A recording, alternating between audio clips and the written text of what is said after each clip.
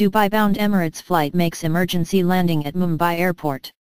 A plane headed from Dubai to Maldives with more than 300 people on board was forced to land in Mumbai this afternoon after smoke was seen in the cockpit and cabin. All passengers and crew are reported safe after being evacuated. After the pilot sent an SOS to air traffic controllers, the Coast Guard rushed ships out on standby just in case the plane was not able to cross the sea to reach the international airport. Ambulances and emergency services greeted the plane as it landed at the airport. Ambulances and emergency services greeted the plane as it landed at the airport. The passengers were evacuated with full emergency procedure out of the main cabin.